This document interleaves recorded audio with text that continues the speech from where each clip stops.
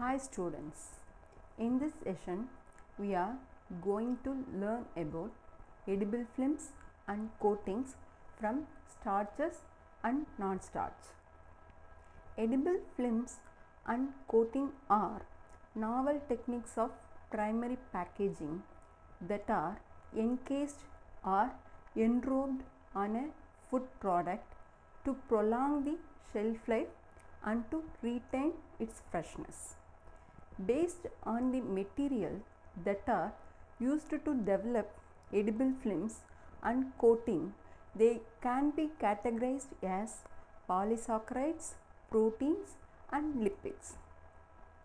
A composite coating or a film may be developed either with one of these individual polymers or using a combination of two or more of these polymeric matrices. Edible films or coatings developed from polysaccharides consist of starch derivatives and non-starch derivatives. Although coatings by polysaccharide polymers may not provide a good water vapor barrier, but these coatings can act as sacrificing agents, retarding moisture loss from food products. Objective of this lecture is that to understand the different types of edible coating prepared from starch and non-starch based polysaccharides.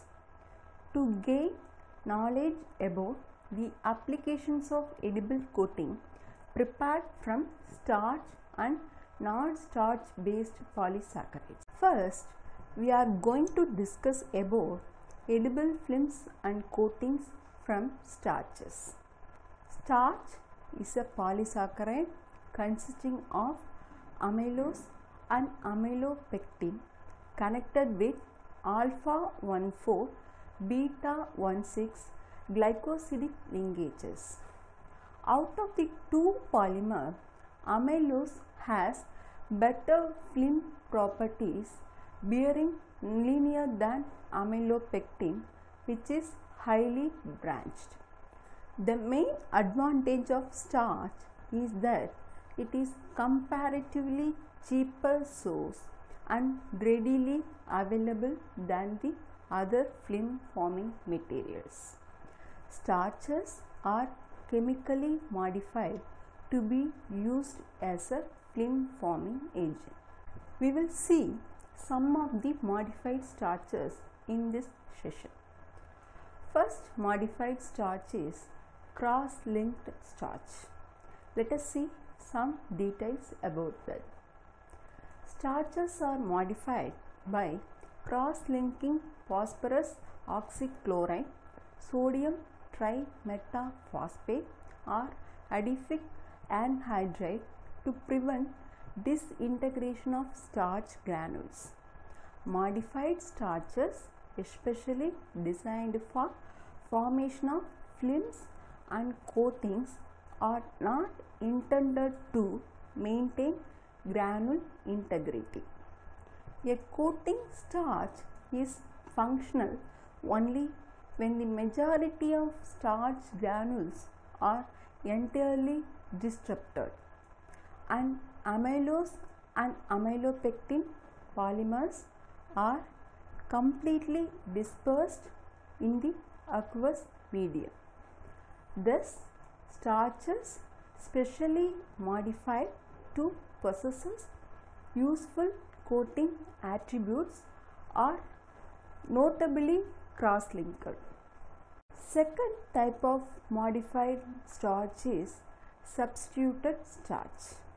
Starches are often replaced with various reagents to vary their properties and functionality. Reagents used for substitution such as succinic anhydride, acetic anhydride and propylene oxide attach covalently to carbohydrate polymers inside the starch granule.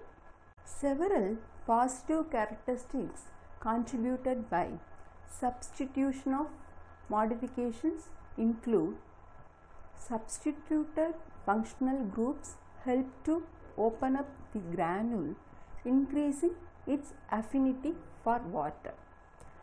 Second one, the resulting in lower starch gelatinization temperatures and better hydration.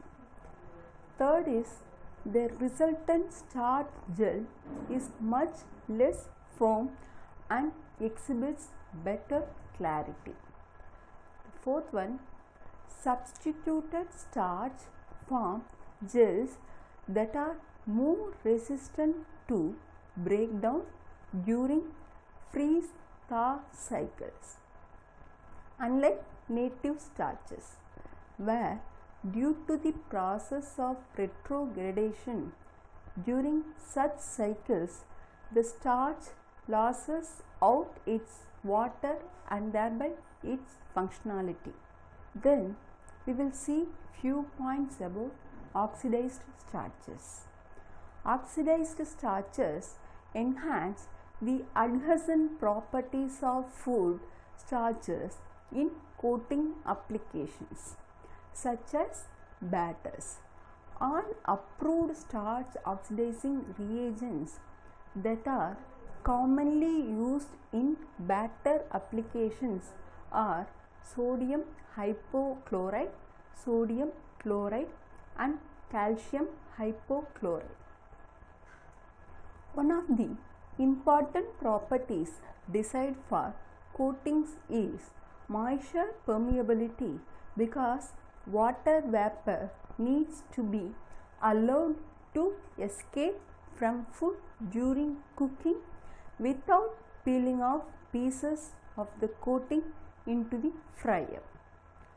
Food coatings that are used for deep frying, such as tempura coatings, beer battered coatings and other types of coatings for meats, fish and vegetables, often contain these oxidized starches. To preserve the crispiness and the eating quality, French fries are often coated with a batter.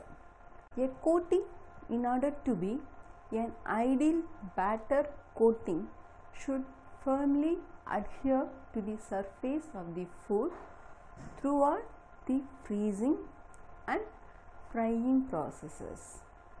Use of bread crumbs along with this batter facilitates the frying process. Next is about acid hydrolyzed starch. Another method of modifying starch is to treat it with a mineral acid to partially depolymerize its molecules as desired. Acid modified starches are used in applications where there is a considerable amount of solids present. Examples of such include imitation cheese, jelly candies, processed meats and extruded snacks and cereals. Acid modification or thinning aids the purpose of debranching the amylopectin portion of starch located within granule amorphous regions moderately, so that the treated starch behaves more amylose-like due to an increase in the linear component. Now, let us discuss about the next type of modified starch, that is high amylase cornstarch.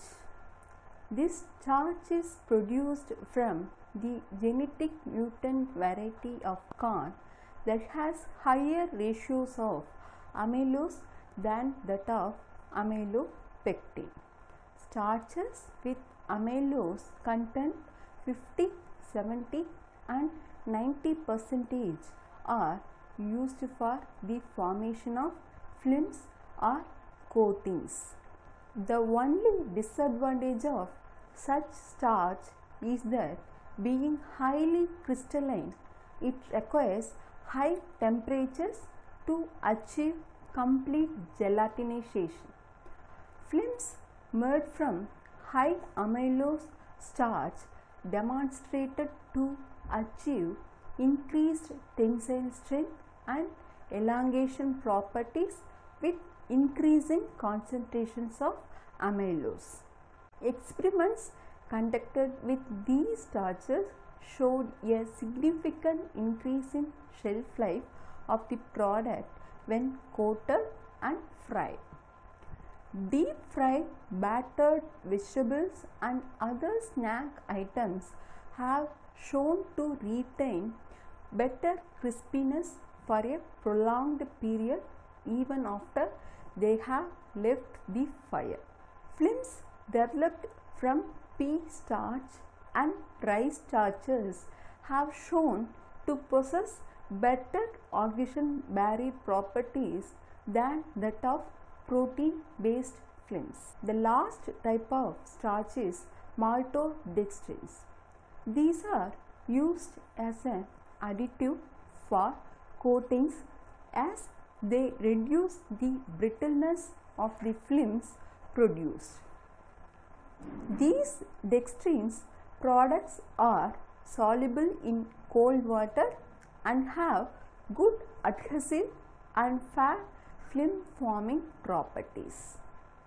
Dextrins are often used in confectionery products as a coating and as an alternative to gum axiom. The films formed from these sugars have good oxidation barrier properties and high shelf life. The important thing in edible film and coatings is additives.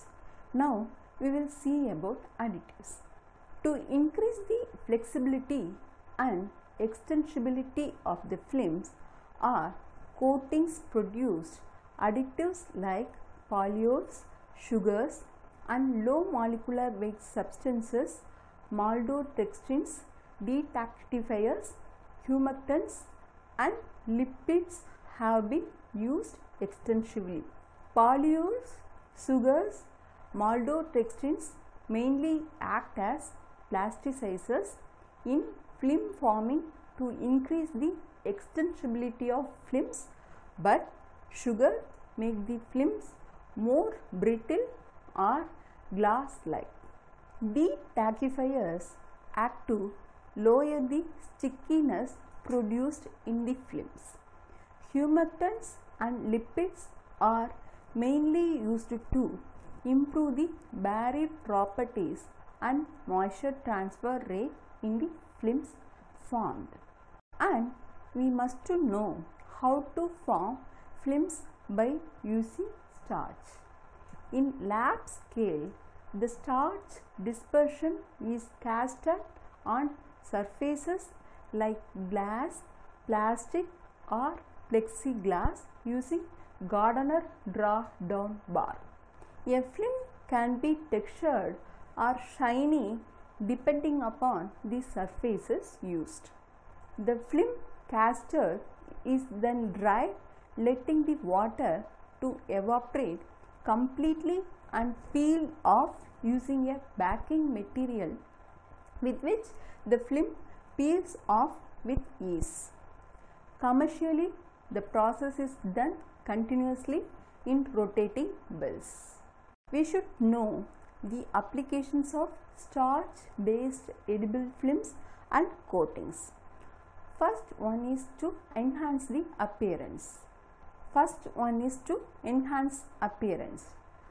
Shellac-based coatings are commonly used to enhance the appearance of chocolate pan items and also to prevent cocoa butter from staining the packaging. Example: chocolate covered peanuts, malted milk balls and jelly beans. Second application is to enhance flavor.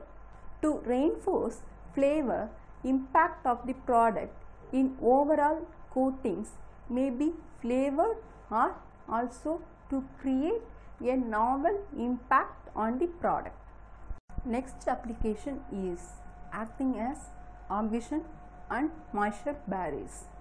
The basic properties of a film or coating to prevent moisture loss from the food or creating a barrier between the food and atmospheric oxygen, thus enhancing the shelf life of the product. The last application is antimicrobial effect. Addition of certain spices or other ingredients on the surface of the coatings on food increases the shelf life of the food by retarding the bacterial growth. Second part of this session is about edible films and coatings from non-starch based polysaccharides. Polysaccharides, mostly gums, are hydrocolloids of high molecular weight and water soluble. They readily form hydrogen bonds with water. The polysaccharides, due to the size and conformation of their molecules, are capable of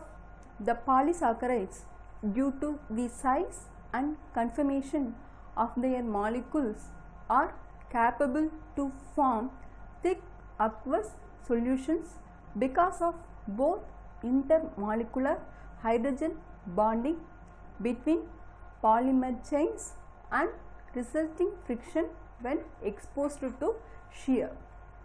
Gum solutions are gel when applied on the surface of food material and dried. They leave a film that consists of specific plasticity, tensile strength, clarity and solubility physiogenomics. The formation of micelles is responsible for the development of films on surface because these structures are preserved during drying.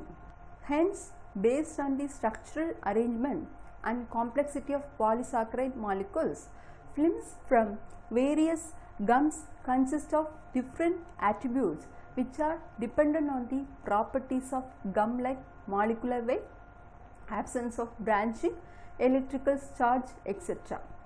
In other words, gums that is of high molecular weight, linear and non-ionic results in strong films which peel off at a stretch uniformly at a dry thickness of 5 mm. To form a film, first the gum is to dissolve in water at a concentration suitable enough to be casted upon a surface. With the help of a casting knife, a uniform thin layer of paste is drawn on a smooth surface such as a glass plate, a stainless steel sheet or even a plastic sheet. This is then dried to appropriate moisture or humidity level and peeled. The peeling of the film from the casting plate depends on the kind of gum polymer used and also the thickness of the cast. For example, gums like methyl cellulose, alginate and carboxymethyl cellulose are soluble in cold water and hence films formed by them similarly will be soluble in cold water. Likewise, gums that involve heat for dissolution will be insoluble in cold water. Example, agar. Thus, hydration properties, solubility and intermolecular chain associations of polysaccharide gums are the factors responsible for their film forming properties. Now, let us discuss about classification based on structure of polysaccharides. Gum polymers being hydrocolloids are of high molecular weight. Gum polymers are of following types. First type is either linear consisting of one sugar monomer, linear consisting of a repeated dimer, linear a sugar chain on the linear backbone. Second type is branched consisting of a mixture of different sugars. Moreover, polysaccharides can consist of either a neutral charge, negative charge or positive charge due to the presence of various chemical groups attached to individual monosaccharide units. Now, we will see about linear neutral polysaccharides. These polysaccharides display the best film forming properties with great film strength. Being linear and of non-ionic nature, polymer chains combine more closely to develop strong films. An important phenomenon associated with these film forming properties is the hydration. Once the gum is hydrated by dissolving it cold or heated water, the molecules arrange themselves in a manner to form intramolecular networks to give rise to the formation of films. Examples of linear neutral gums include agar, curdlan and cereal beta glucan, methyl cellulose, hydroxypropyl methyl cellulose, gellan and konjac. We will learn about different types of linear neutral polysaccharides one by one. First one is agar. Agar is a mixture of agarose and agaropectin. Commercial food grade agars obtained from red seaweeds, Gelidium species and Gracilaria species comprises only agarose fraction because during processing agaropectin fractions are removed. Applications for agar are mostly based on its gelling ability, being more stable at low pH and high temperature conditions compared to other gelling systems. Agar solution gels at a temperature range of 90 to 103 degrees Celsius. To avoid premature gelation during the development of agar film, the solution and casting surface must be kept above the agarose gel setting temperature. Agar film is transparent and strong but is insoluble in water under ambient conditions. When a 4% solution of agar is cast at a thickness of 0.02 inches, then dried film is sufficiently strong to peel off the casting surface in one stretch unbroken. The tensile strength and puncture strength of these films were 2540 gram and 2150 gram. But these films are brittle and lack elasticity or strength. We will learn some more details about methyl cellulose. It is a chemically modified form of cellulose where a methyl group is added as a functional group onto the hydroxyl group of glucose units to provide super clarity and thermal gelation. Methyl cellulose completely dissolves in cold water, forming clear solution and gels at a temperature of 48 to 64 degrees Celsius on heating. When a 3% solution of high viscosity methyl cellulose is cast at a thickness of 0.01 inch, its dried film has enough strength to peel off in one piece. These films had tensile strength of 760 gram and 1400 gram and puncture strengths of 350 gram and 830 gram respectively and are elastic in nature than the agar films. The next type of linear neutral polysaccharide is inulin. Inulin commercially obtained from chicory root and Jerusalem artichoke. It is a low molecular weight molecule and hence does not have good film forming properties. It is water soluble only up to 25% at room temperature and its solubility in hot water is almost 50%, but as soon as it cools down, it begins to crystallize to form white flaky sugar icing coating. The last type of linear neutral polysaccharide is konjac. It is a linear heteropolysaccharide polymer obtained from the roots of the plant Amorphous species, consisting of glucose and mannose units in the ratio of 5:8. On exposure to alkali or heat treatment, konjac solution gels due to the hydrolysis of acetyl group present in it. This gum forms strong decent films due to its high molecular weight and nanoionic nature. The second classification based on the structure of polysaccharide is linear anionic polysaccharides. Supplementing anionic groups in polysaccharides causes them to imbibe water readily during hydration and prevent the formation of excessive tight fiber structure when dried. Upon drying, the intermolecular network formed during hydration is preserved. Therefore, all these gums forms the good films. The film forming properties of these gums depends on the extent and charge distribution on the polymer molecules. Because of this, either the gum will be completely soluble in cold water or partially soluble, such as kappa carrageenan, iota carrageenan and pectin, which less anionic and thus require application of heat to hydrate the polymer. Let us learn about different types of linear anionic polysaccharides one by one. First linear anionic polysaccharide is sodium alginate. Alginate present as salts of sodium, calcium, magnesium and barium in brown seaweeds in gelled form is extracted by acid treatment to convert alginate to alginic acid, followed by alkali treatment to produce water soluble sodium alginate. Alginate film produced from 4% concentration and thickness of 20 inches showed that it had a tensile strength of 1500 gram and puncture strength of 830 gram. It has been observed that cross-linking sodium alginate with calcium formed better films with increased tensile strength due to elimination of negative charges.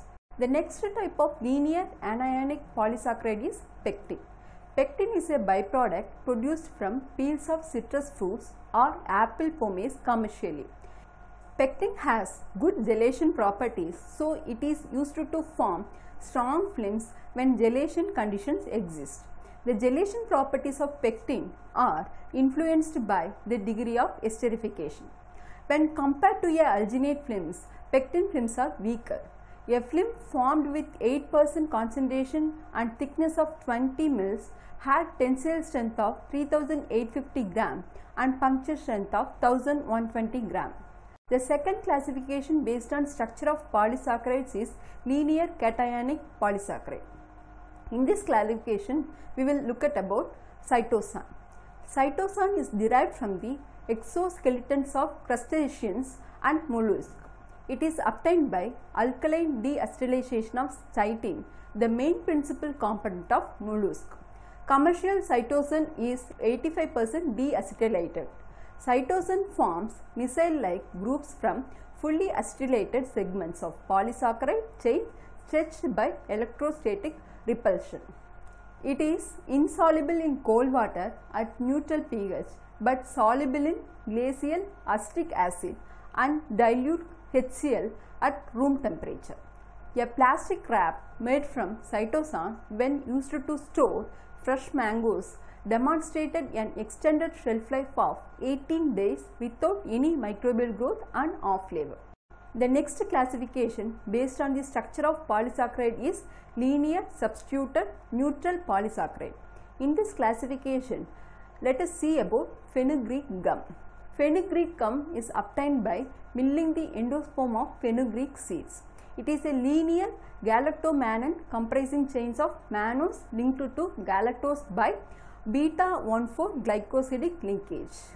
A film formed with 3% concentration and thickness of 40 mils had tensile strength of 2330 gram and puncture strength of 230 gram. Next linear substituted neutral polysaccharide is guar gum. Guar gum is the crushed endosperm powder obtained from guar seeds. It is soluble in cold water, but it achieves its hydration slower than that of fenugreek gum. It forms more viscous gel due to high molecular weight. It exhibits better stability during freeze-thaw cycles. A film formed at 3% concentration and thickness of 40 mils exhibited tensile strength of 4580 gram and puncture strength of 655 gram. The last classification based on the structure of polysaccharide is branched polysaccharides. Branching of polysaccharides affects the film forming properties of polysaccharides. The globular conformation of polymer molecules results in very high molecular weight that does not allow the formation of micelles. As a result, films with weak tensile strength are produced even when casted at higher concentrations and higher film thickness than the linear polysaccharide. Examples of such include gum arabic, gatti, karaya and larch gum. These, when applied to form a film, do not peel off in one piece, instead of has the tendency flaking abruptly. In this branched polysaccharides, we will discuss about gum arabic now. Gum arabic is a tree sap obtained from the stem and branches of sub-Saharian Acacia sengar and Acacia shayal trees. Gum arabic in solutions forms weaker hydrogen bonding due to their limited size and extensive branching. This gum do not perfectly immobilizes in water even though it dissolves and forms hydrogen bonds with water. As a result, this results in low thickening property as compared to other linear polysaccharides. Next type of branched polysaccharides is karaya. Karaya is an exudate obtained from sterculians, a bushy tree found in North India. It is a branched acetylated polysaccharide. In contrast to gum arabic, when the solution is casted to form a film, it coats uniformly and even after drying does not crack. In this last part of this session, we will see the application of edible films and coatings from non-starch based polysaccharides. First application is a coating of fruits and vegetables. Polysaccharides like starch, dextrins or cellulose derivatives are used for coating fruits and vegetables to control respiration loss and also to prevent moisture to escape. The second application is confectionery coatings, mostly done to enhance the appearance of chocolates and candies by providing a shiny, glazed and smooth surface. Gums in combination with sugar alcohols are used for this type of process. Third application is a bakery icings and coatings. To enhance the appeal, texture and shelf life of the bakery products like buns or donuts are glazed with sugar coatings in combination with sodium alginate and gum arabic. Let us now summarize the points so far discussed in this session. Edible films prepared from non-starch based polysaccharides demonstrate better tensile property and flexibility and extensibility. Linear neutral polysaccharides exhibit the best film forming properties amongst all other gum polymers. One or more of these non-starch based polysaccharides can be combined to exhibit films of desired strength, durability, extensibility and flexibility. Edible films or coatings prepared from starch based polysaccharides are mostly commonly used due to its abundant availability and low cost of the production.